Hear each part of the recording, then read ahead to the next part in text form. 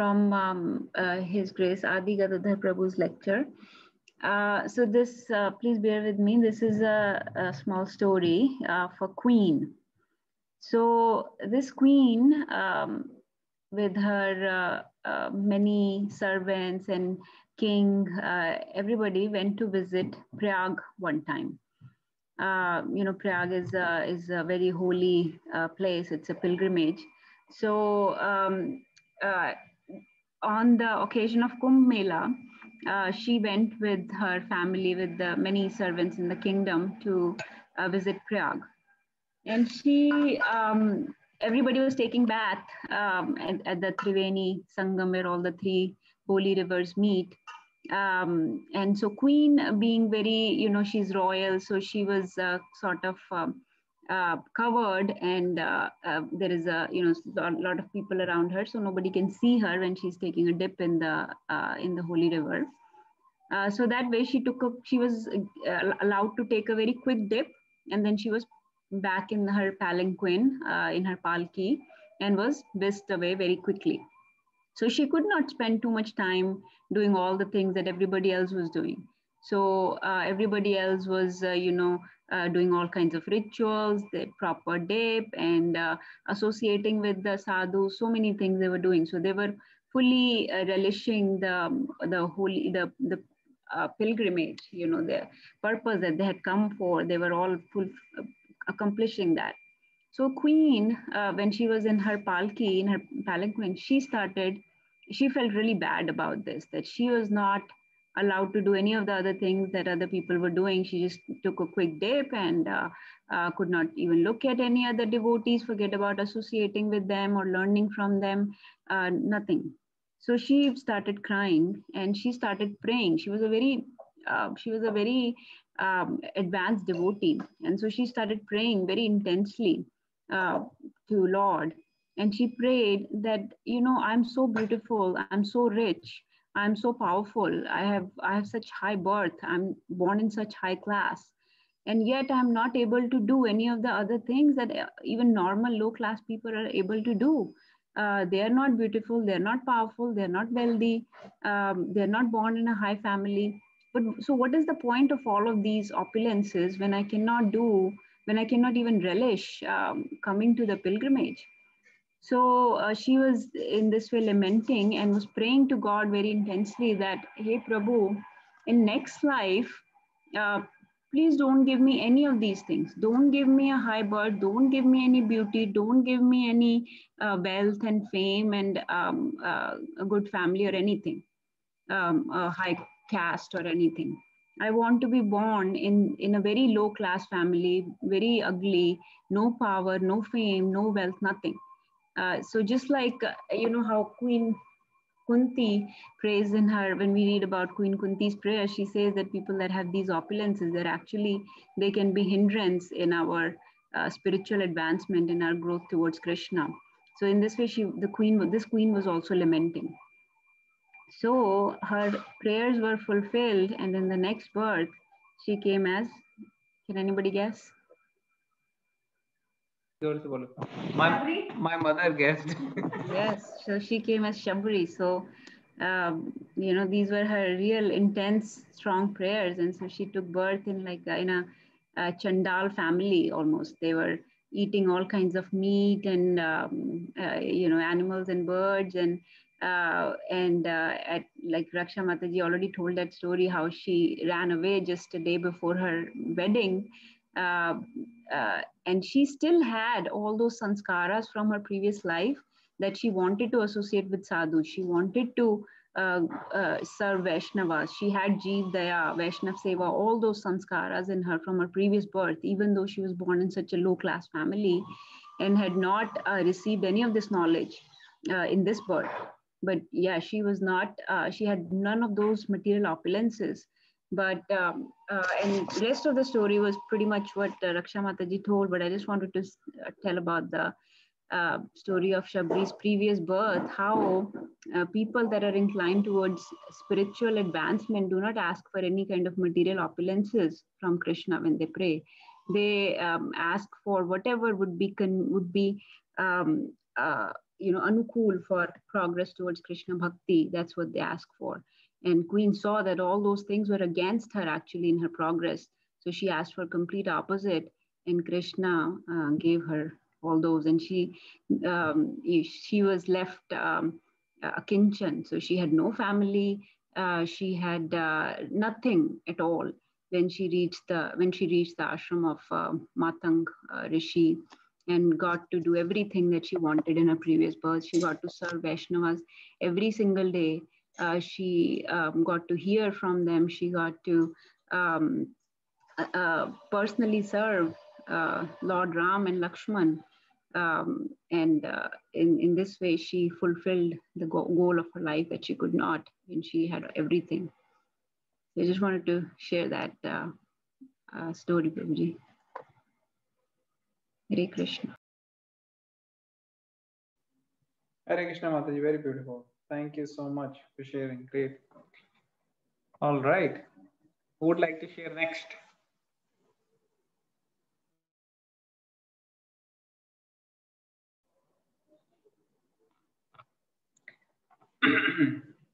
Rakshita Mataji, you want to share? You must have heard yesterday.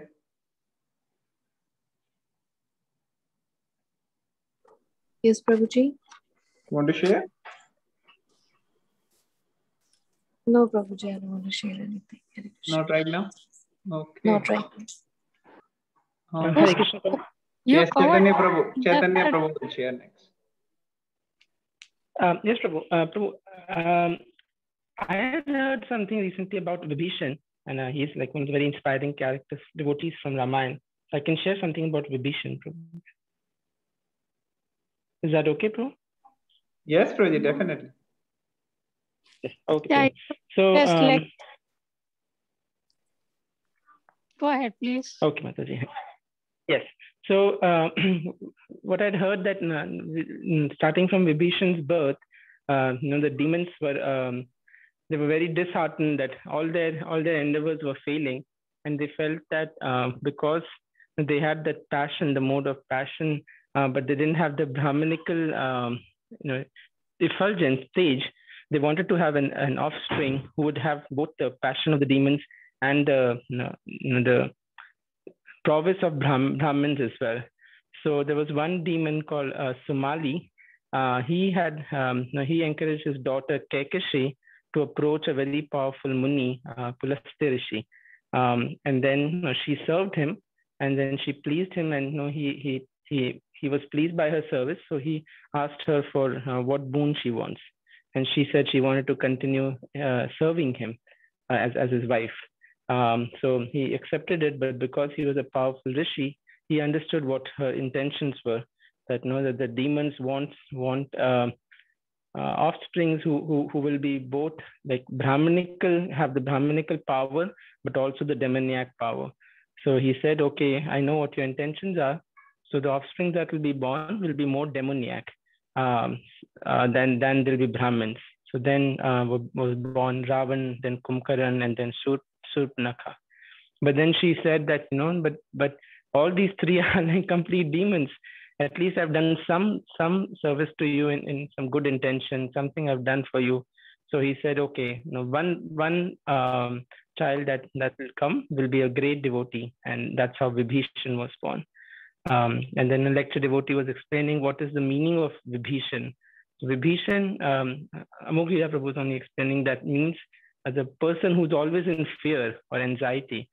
So that doesn't sound very nice in this world, but Prabhu was explaining that his fear and anxiety is that he never by any mistake, offends any devotee, offends any guru, doesn't break any rules, doesn't disrespect the shastras, and that's why he's always very, very extra cautious, and that's why he was in this anxiety and fear, which is a very healthy anxiety and fear. That's why his name was Vibhishan. And then it goes on to describe that how all the brothers and sisters, they started performing lots of penances so that they could get powerful boons. And we know how Ravan had the boon of being Amar, not Amar, but not being able to be defeated by so many other classes of people. And then Kumkaran, and then Surpanakha. And then when Vibhishan's turn came to ask for any boon. They all thought he's going to ask something that will make us more powerful. But all that he asked was, he asked Lord Brahma that just all that I want is that I never forget the name of Lord Hari, and I'm always engaged in remembering him and serving him. And they all, the brothers were astonished, and they sort of chastised him, but he did not pay attention. He continued in his Hari Bhakti. And then going on further in Ramayana, when he had abducted Mother Sita, Ravan had. Then Vibhishan at that time, and in the court, he had warned Ravan that that you are that the Supreme Personality of Godhead is there on the other side, and he's very powerful. And we've just seen what one monkey from his army has done to whole Lanka. And you should return this. You should immediately return Mother Sita to save Lanka. And the people of Lanka, and not take us all down in your own greed. And how he was disrespected, Vibhishan, and Ravan's son Indrajit also disrespected him, and said so many things against him. Said, oh no, we take care of you, and instead of praising us, you're praising the enemy. And in so many other ways, he was disrespected. But because Vibhishan was a pure devotee, he did not take any offense. And how Chaitanya Mahaprabhu describes Tunadapi Sunichena Tarorapi Sahishrunam Amananiya Manadena Kirtanya Sadahari. He very humbly took his crown and he put it in the feet of Ravan. And he said, I don't want any royal kingdom. I don't want any royal family. All I'm asking for you is to do the right thing, is to give up your anger, lust, and greed and surrender to the Lord. He did not take any offense in any way, like Vibhishan did not.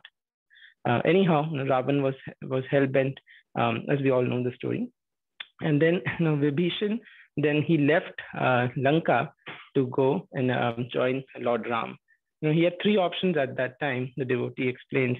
This is from Chaitanya Charan Prabhu's book, that he could either fight Ravan at that time. He could gather some of his other friends and fight Ravan himself, but he knew that was not possible. Or he could just leave and say, he's not my brother. I don't know him. I have nothing to do with him. I'm leaving. And the third thing, what a devotee does, even in difficult circumstances, he made the difficult choice of going against his brother and joining and serving God, even if it felt like it was against his family. So he approaches Lord Ram. And then the other wonderful, amazing thing that we learn from Vibhishan is Chaitanya Charan Prabhu describes is how in life, we are also faced sometimes with this situation where, if Vibhishan's position was very precarious because, when he left Ravan, he knew that if Ravan and company find out that he left them to go to the enemy, they are not going to leave him, so he cannot come back to them. And the enemy also, mostly they'll be suspicious. They'll say, oh, he's a spy. He came as a spy and he's going to, make us lose this battle. We can't trust him. So he was in a situation where his material, the family in Lanka was also going to be not trusting him, and the other side is also not going to trust him. And similarly, the devotee explains that sometimes in our life, also in our bhakti, we are in a situation where something that we are doing right now is not appropriate, and we are uncomfortable leaving it because we feel that if we leave it and we don't become a proper bhakt also, then we'll be stuck in the middle of nowhere. Better to stay on one side. But how he left the company of Ravan and he approached Lord Ram. And then another lesson that comes after that is how Lord Ram, everybody, when Vibhishan comes to Lord Ram, everybody says, don't trust him, don't trust him. He's a brother of your enemy. How can you trust him? You have to capture this person. Except one person, is that Hanumanji. Lord Ram asks, and Hanuman tells Lord Ram, no, Lord, you have promised that whoever comes to you and takes shelter of you, you will give him protection. And he's a devotee and he's come to take shelter. So Lord Ram immediately awards him, gives him bhakti. Because how Hanumanji, how it's described that because Krishna says in Bhagavad Gita, sarva dharman parityajay mam ekam sharanam raja aham tvam sarva papebhyo moksha ishami masucha. So, and because Hanumanji reminds Lord that you have promised that anybody who takes shelter of you, you will absorb all their sins. So he accepts, Lord Ram accepts Vibhishan. So that is also a powerful example to learn from life of Vibhishan as a great devotee. That's all I have to share. Thank you very much.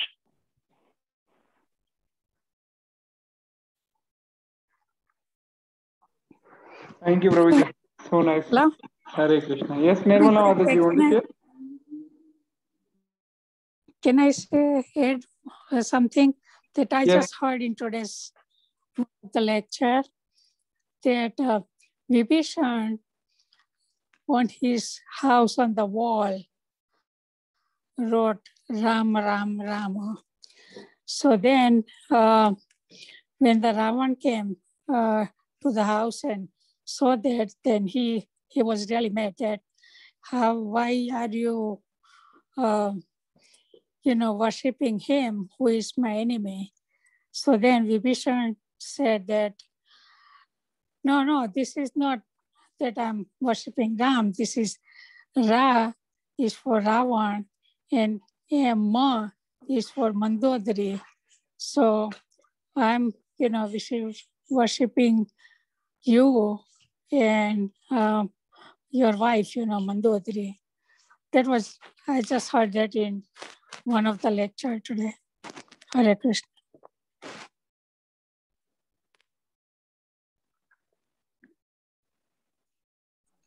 Hare Krishna. Thank you, Mataji. Okay, who else would like to share on any section of Ramayana?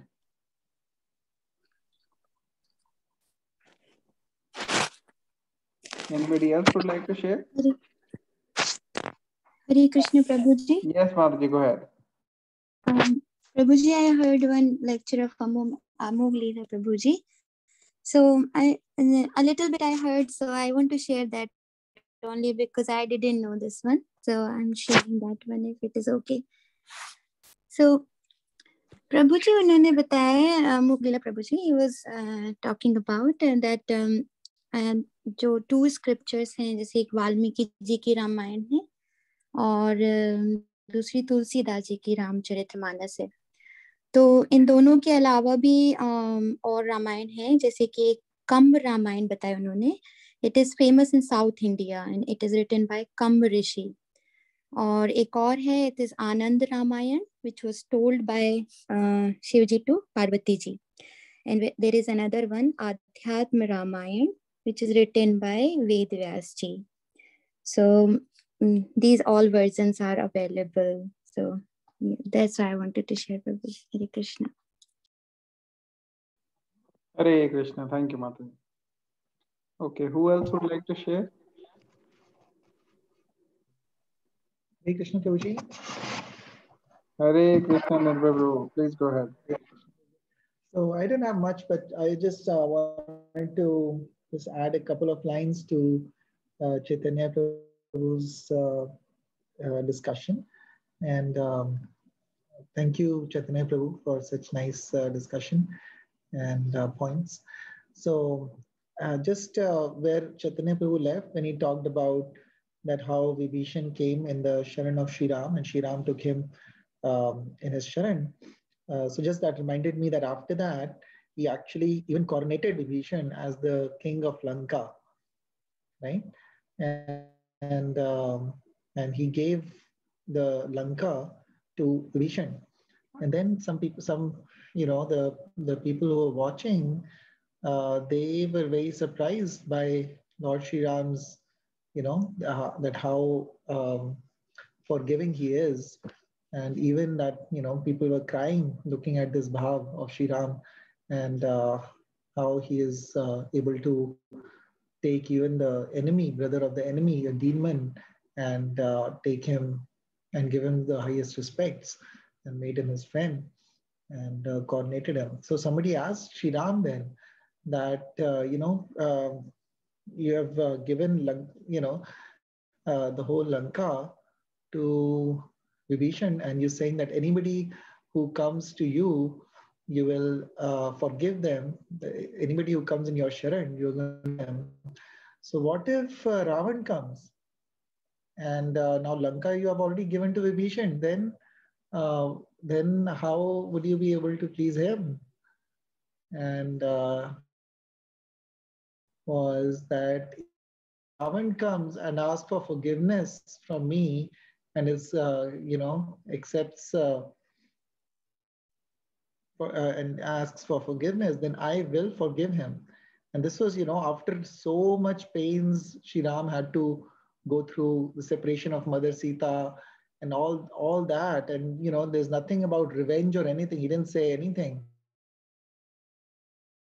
He said that even if Ravan will forgive him, and then somebody says, but he was, he have given his kingdom to Vibhishan, then how can he be happy? He said, I will give him Ayodhya because, I will give Ravan Ayodhya because, he, that will be, bigger than Lanka. And Bharat is, right now, Bharat is the king of Ayodhya, but Bharat actually lives in my heart. So that is the actual position of a devotee, that Bharat is so exalted that he has the kingdom of my heart, and he will not mind if I give Ayodhya to Ravan. So that is just a beautiful, this sort of bhav was just amazing of that. So just wanted to share that. Hare Krishna. Hari, amazing. Thank you, Prabhu. Thank you for sharing. All right. Who else would like to share? Glories of Lord Ram. Anybody else? We have a few more minutes left. If devotees want, we can play Kahoot quiz. If nobody has anything else to share from the pastimes of Lord.